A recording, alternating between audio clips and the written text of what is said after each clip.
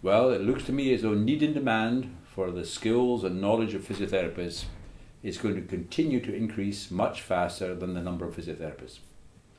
So we need to think, as well as the traditional business of one-to-one physiotherapy, hands-on, supportive, fantastic, needs to continue.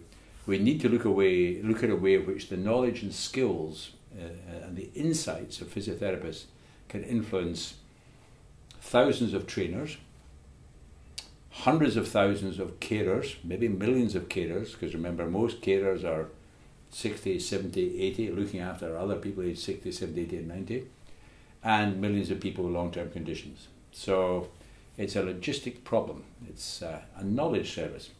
It's not only a hand-to-hand service. And I see physiotherapists as having an even greater contribution to make if they think of working in a different way. Well, the president of Toyota said Toyota is a knowledge business. Not just knowledge about cars, but knowledge about what people think and believe, the competitors, the customers.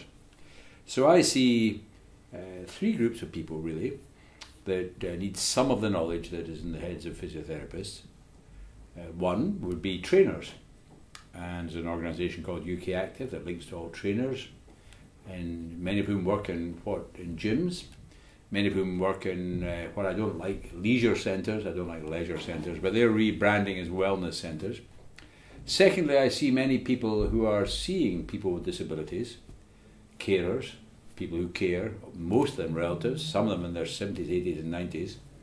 And in my view, they are not appreciating the benefits of helping people do something themselves.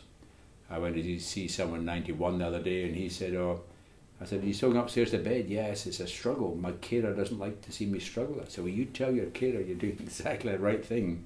That young people are paying large amounts of money to struggle in a gym, and if you're 91, struggling is keeping you getting to the toilet in time. So there are carers. And then there are people with disabilities themselves. And obviously if they see a physio, they'll get good advice. But how much do they remember? And this is where I think we've got to look at the use of, this is the most radical technology in healthcare, not the human genome. So taking little videos of the exercises we've been through together, and so there's something could be reminded. And of course every professional I see can think of, I can think of someone who's not on the internet. But actually, we're seeing people in their 70s, 80s and 90s getting online very quickly. So those are the three groups. People we call trainers, people we call carers, and people with disabilities. And a little bit of the knowledge that's in the head of physiotherapists would make a fantastic difference to those thousands and millions of people.